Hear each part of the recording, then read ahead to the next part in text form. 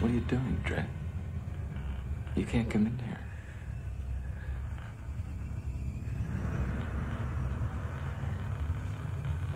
Listen, Carter, it's no big deal.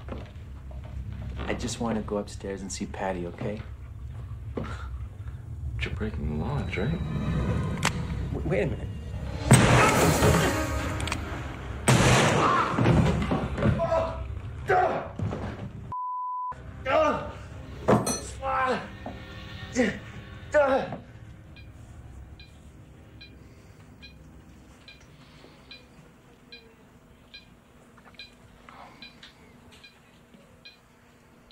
Hi.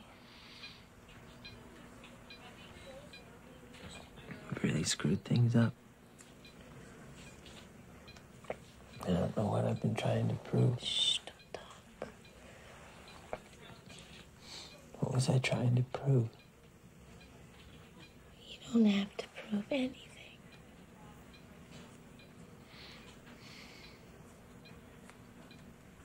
Go to sleep. I love you. I love you too.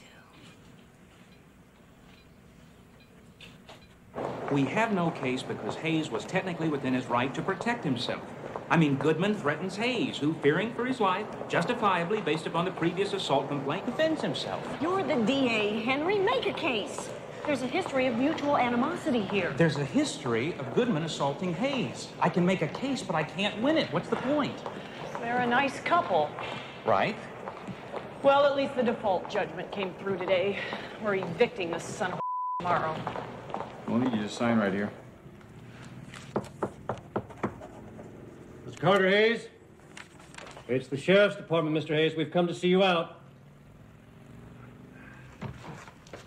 Appointed locksmith, Manfred Bagel, will facilitate entry at this point.